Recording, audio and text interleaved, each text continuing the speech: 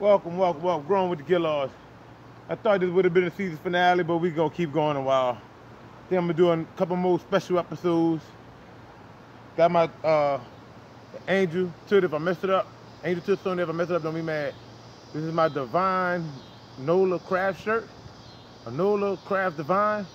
Look, right here. Stay humble and hustle hard. So let's get to it right quick. We're gonna go fast because we gotta cut a watermelon. We're just gonna show you some big watermelons here. I mean, look, you got a big watermelon there. Another big watermelon there. Well, let's go on in here.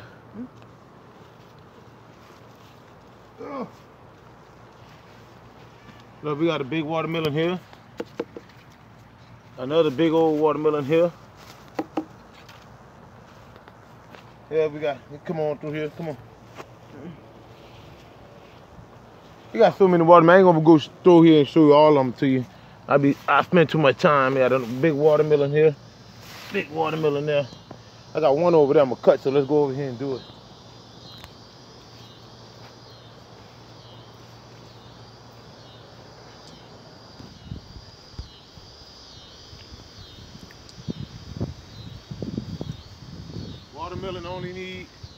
Watermelon only need, once they get the fruit on there, an inch of water a week. You ain't gotta sit there and keep watering them and babysitting them.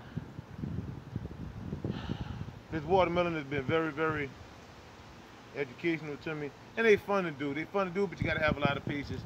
It's gonna rain here in a minute. Let's cut this off. I'm gonna meet you right here by the chopping board.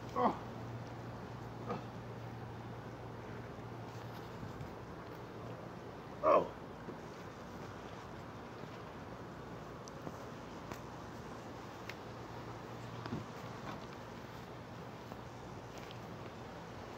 Cut this off here. Cut that off. All right.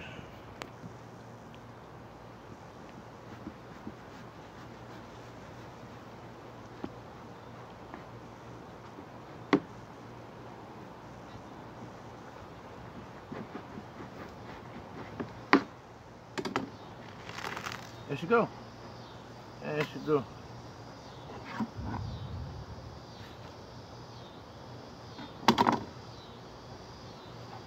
Like always, growing with the Guillards, don't let you down. Oh, can't hold them. So growing with the Guillards, I'm gonna do another one next week. I'm gonna have me another shirt on. Let them see that there. So stay tuned, guys, till next week. Bye.